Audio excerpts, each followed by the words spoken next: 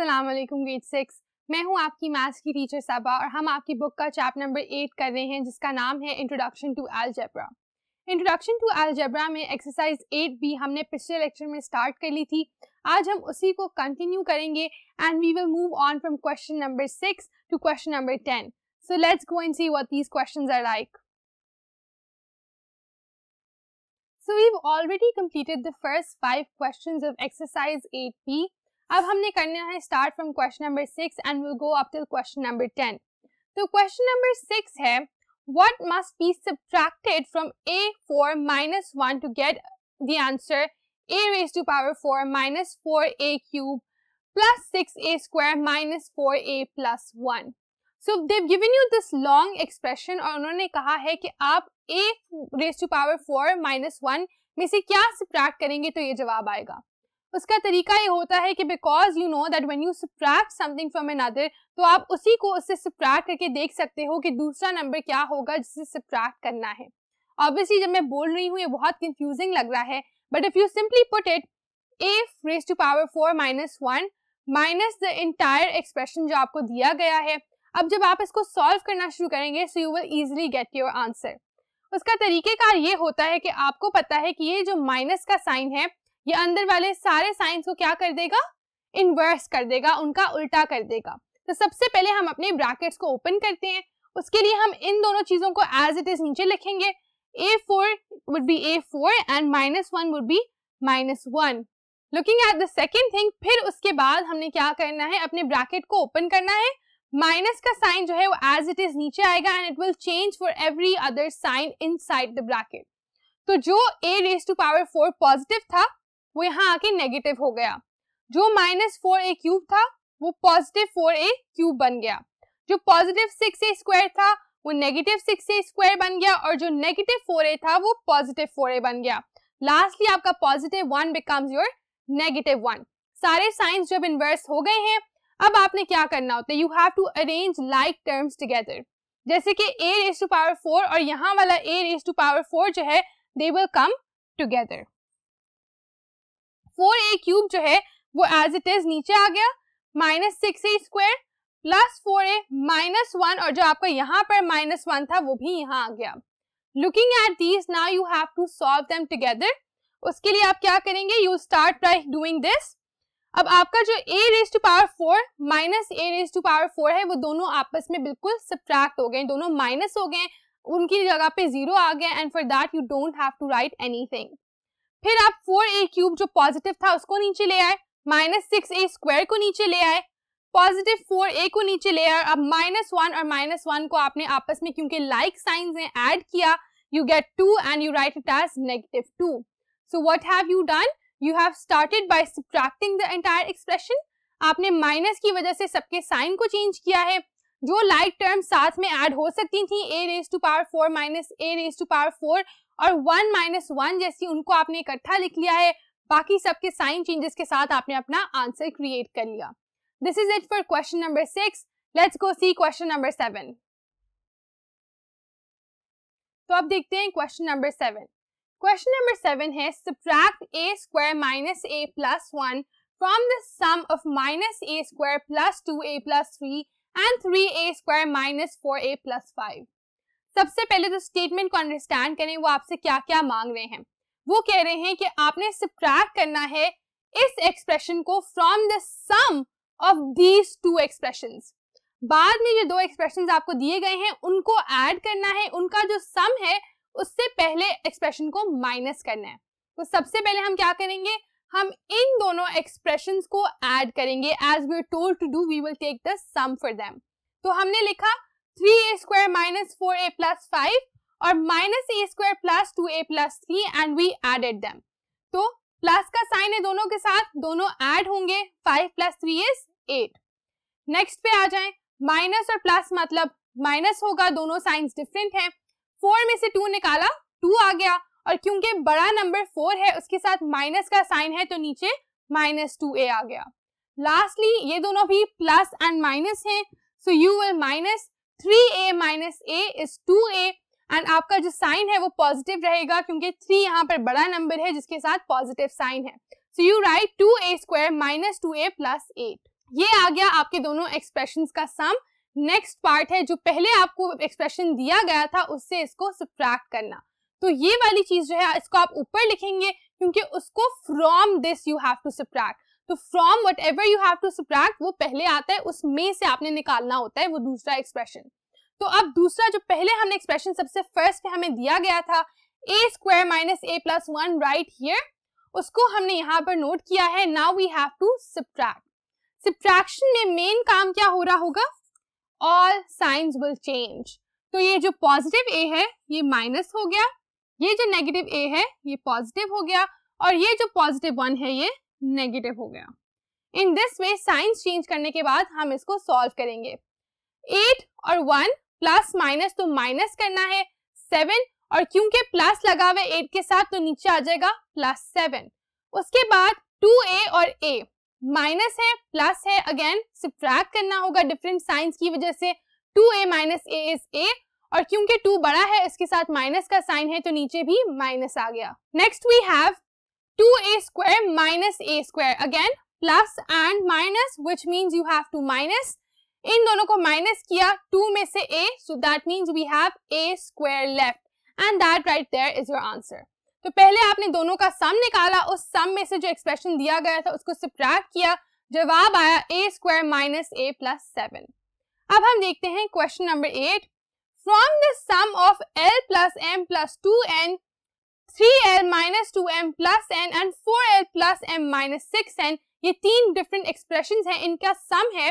From this some subtract the some of l plus m plus n and 2l plus 3m plus 4n। तो उन्होंने आपसे कहा यह है कि पहले आपने इन 3 एक्सप्रेशंस को ऐड करना है, फिर आपने इन 2 एक्सप्रेशंस को ऐड करना है, और इन दोनों का आपस में आपने डिफरेंस निकालना है, आपस में इन दोनों को सब्ट्रैक्ट करना है। Let's go solve this together. So let's see now. जो पहले आपको 3 एक्सप्रेशंस दिए गए थे वो मैंने यहाँ लिख दिए हैं, जो बाद में 2 एक्सप्रेशन दिए गए थे वो यहाँ लिख दिए हैं, दोनों का सम निकाल लिया है। तो let's see how we done that. उसको अगर हम देखें 2n प्लस n क्या होता है 3n, और उसमें से माइनस 6n नेगेटिव आ गया तो हम 3n माइनस 6n करेंगे, जवाब आएगा माइनस 3n। m और 2m दोनों के साथ माइनस है, दोनों आपस में ऐड हो जाएंगे, 3m हमारे पास आ जाएगा, minus 3m plus 5m, minus और प्लस की वजह से ओवरऑल माइनस करना है। 5 में से 3 निकाला, पीछे रह गया 2m, and the sign would be positive क्योंकि बड़ा नंबर है 5 और उसके साथ प्लस का साइन है। Lastly l plus 3l plus 4l तीनों ही पॉजिटिव हैं, तीनों को ऐड कर लिया 8l। तो पहले 3 एक्सप्रेशंस का हमारे पास रिजल्ट आया है 8l plus 2m minus 3n। जो बाद में उन्होंने हमें 2 एक्सप्रेशन दिए वो यहाँ लिखे हुए हैं, n प्लस 4n 5n, दोनों पॉजिटिव हैं, इजिली आप उनको ऐड कर सकते हैं। m प्लस cm अगेन दोनों पॉजिटिव हैं, 4m आपके पास आ गया, l plus 2l 3l, 3l plus 4m plus 5n। उन्होंने कहा था कि इनका जो सम है उससे आपने सब्ट्रैक्ट करना है इन दोनों के सम को। So we will write 8l plus 2m minus 4m, जो ये वाला जवाब है, और उससे हम सब्ट्रैक्ट कर रहे हैं इसको, so we will write this over here. Once we have this over here, अब दोनों को जब हम सब्ट्रैक्ट करना होगा तो क्या करेंगे, हम साइंस चेंज हो जाएंगे। 3l जो है वो माइनस हो जाएगा, पॉजिटिव 4m भी माइनस हो जाएगा, पॉजिटिव 5n भी माइनस हो जाएगा, एंड देन राइट हियर यहाँ पर 3n होना चाहिए था, I have made an error, so I will correct that, this is 3n. Now that we have changed the signs, minus minus both things will get added, 3 plus 5 is 8, और sign क्योंकि 5 के साथ negative है तो 8 के साथ भी negative आएगा, प्लस 2m माइनस 4m, दोनों के साइंस डिफरेंट हो गए हैं, सब्ट्रैक्ट करें, 2 माइनस 4 इज 2, 4 बड़ा है, नेगेटिव का साइन साथ आ जाएगा, 8l minus 3l, simply subtract करें 5l, so this right here then is your answer. इसके साथ हमने क्वेश्चन नंबर 8 को भी सॉल्व कर लिया। Let's look at question number 9। Question number 9 है, if a equals x minus Y plus c, b equals 2x minus 3y plus 4z and c equals 4x minus 5y minus 6z, तो उन्होंने आपको different scenarios दिए हैं, उनको calculate करें।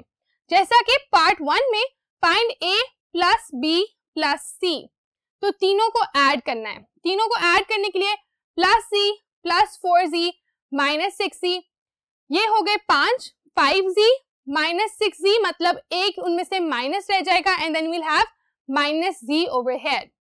Minus y minus 3y minus 5y, sign same है, तीनों add हो जाएंगे, 5 3 8 9y, लेकिन साइन नेगेटिव रहेगा क्योंकि सबके साथ माइनस का साइन है। और यहाँ पर तीनों x 2x 4x तीनों पॉजिटिव हैं, just add them and you will get 7x। तो तीनों को ऐड करके हमने पहला पार्ट कर लिया। दूसरे पार्ट में what they are asking you to do is a minus b plus c। तो a से b को माइनस करेंगे, जो जवाब आएगा उसमें c को ऐड करेंगे। और तीसरा पार्ट भी हम मिलके कर लेते हैं, वो है a plus b minus c। a और b को ऐड करना है, c को माइनस करना है। Let's go see how to do this. तो क्वेश्चन नंबर 9 के थर्ड पार्ट में पहले हमने a और b को ऐड करना है। a का जो हमारा एक्सप्रेशन है that is x minus Y plus z, b का हमारा एक्सप्रेशन है 2x minus 3y plus 4z। इन दोनों को ऐड करते हुए z plus 4z 5z, minus y minus 3y minus 4y, x plus 2x 3x। तो ये मेरे पास जवाब आ गया। उसमें से I have to subtract c था 4x minus 5y minus 6c। Science मुझे चेंज करने होंगे, मैं साइंस चेंज करती जाती हूँ। ये पॉजिटिव है, नेगेटिव हो जाएगा, ये पॉजिटिव, ये भी पॉजिटिव। जब आप इनको ऐड करेंगे 5z प्लस 6z क्या हो गया, दोनों के साथ पॉजिटिव है 11z, minus 4y positive 5y, दोनों डिफरेंट साइंस हैं, सब्ट्रैक्ट होंगे और हमारे पास रह जाएगा सिर्फ एक y। और फिर 3x minus 4x different sign subtraction minus x। तो आपका जवाब क्या आया, minus x plus y plus 11z। That is how you had to solve question number 9 and it wasn't difficult at all. उसमें बस उन्होंने आपको एक्सप्रेशंस को लेटर से इंडिकेट कर दिया कि a ये वाला एक्सप्रेशन है, b ये वाला एक्सप्रेशन है, बट वही चीज करनी है जो हम अभी तक इस एक्सरसाइज में करते आ रहे हैं। आखिरी क्वेश्चन है क्वेश्चन नंबर 10, उसमें करनी है आपने सिंप्लीफिकेशन। सिंप्लीफिकेशन के बारे में बेहतर तरीके से हम बात करेंगे अगले लेक्चर में और एक्सरसाइज 8C में। अभी हम सिर्फ एक आइडिया ले लेते हैं कि सिंप्लीफिकेशन में बेसिकली होता क्या है। सिंप्लीफिकेशन में आप लाइक टर्म्स को इकट्ठा करके क्वेश्चन को सॉल्व करते हैं, उसको सिंप्लीफाई करके सिंपल तरीन तरीके में लिखते हैं। जैसा कि अगर हम हमारे पार्ट 1 को देखें, आपको एक पूरा एक्सप्रेशन दिया गया था जिसमें कई सारी डिफरेंट टर्म्स थी। हमने करना ये है कि पहले हमने उन टर्म्स को इकट्ठा करना है जो एक दूसरे के साथ जो है कोऑर्डिनेट कर सकती हैं। जैसे कि a और 4a को हम इकट्ठा लिख देंगे क्योंकि दोनों का वेरिएबल सेम है, दोनों लाइक टर्म्स हैं। इसी तरह 2b और माइनस b को हमने इकट्ठा कर दिया, this plus 2b and this minus b would come together. और इसी तरह माइनस 3c प्लस 2c को भी हमने इकट्ठा कर दिया।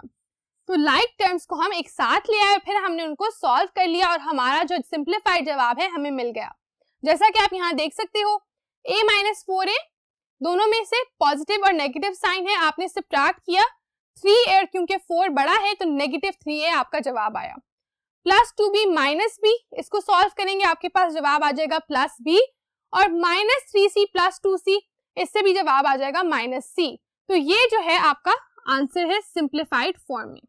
इसमें कुछ भी मुश्किल नहीं था, उसकी वजह यह है कि आपने सिर्फ लाइक टर्म्स को साथ लिखा है और उनको सॉल्व कर दिया है।